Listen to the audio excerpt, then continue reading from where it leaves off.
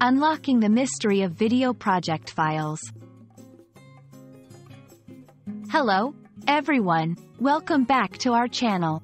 Today, we're diving into a fascinating topic that many of you, especially those venturing into video editing, have come across: video project files. Understanding this concept is crucial for anyone looking to edit videos, whether for personal projects, school, or professional work. So, let's break it down together and make it as simple as possible. A video project file is essentially the backbone of your video editing process. Think of it as a blueprint or a map that guides the construction of a building. This file doesn't contain the actual video clips, images, or audio files you're using. Instead, it holds the information about how these elements are organized, including their timeline placement, edits, effects, and transitions you've applied. It's a nonlinear representation of your project, allowing you to make changes, adjustments, and enhancements to your video without altering the original media files. This flexibility is what makes video editing so powerful and creative.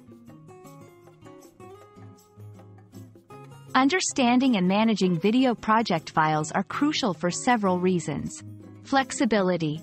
They allow you to return to your project at any time to make edits, change effects, or adjust the sequence of clips without starting from scratch. Efficiency. By working with a project file, you can work more efficiently, saving time and resources. It's easier to correct mistakes or experiment with different styles. Collaboration. These files can be shared with team members or clients for review, feedback, or further editing, making collaborative projects smoother and more manageable. To effectively work with video project files, you'll need to familiarize yourself with a video editing software interface. Most programs follow a similar structure. 1. Timeline, where you arrange and edit your clips. 2. Preview window, where you view your edits and effects in real time. 3. Media bin, where your raw video clips, images, and audio files are stored. 4. Effects and transitions, tools to enhance your video's visual and audio components.